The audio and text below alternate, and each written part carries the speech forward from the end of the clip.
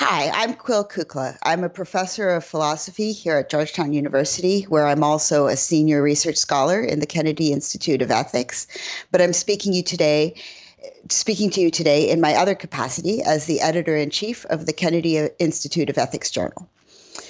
This is the 30th anniversary year of the journal. We were established in 1991, and for a very long time, the editor-in-chief was Robert Veitch, who is one of the founding scholars and towering figures of the Kennedy Institute of Ethics.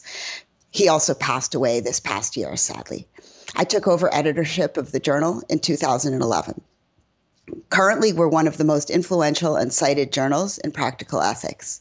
We specialize in conceptually rigorous, practically engaged work in ethics that directly speaks to current pressing real-world issues.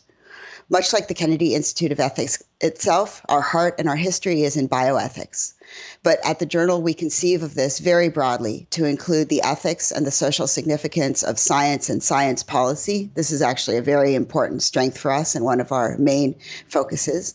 Environmental ethics, sexual ethics, animal ethics, and really any social and political or ethical issues concerning human flourishing fall within our purview.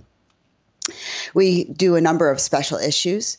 We're very proud of the fact that we managed to get out an issue on the COVID pandemic by June of 2020, just early on in the pandemic. This issue got over 150 submissions, and so it was really a major early touchstone for ethical work on the pandemic.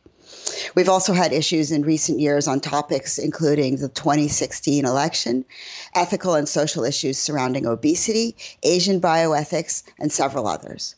We have a special issue forthcoming on free speech in academia and another issue honoring Robert Veitch. In short, the journal is flourishing.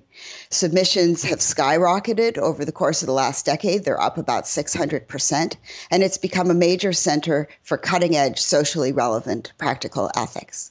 I hope that you'll take some time to look at one of our open access issues or articles, and I also hope that you'll consider us for your next manuscript if that's appropriate. Thank you.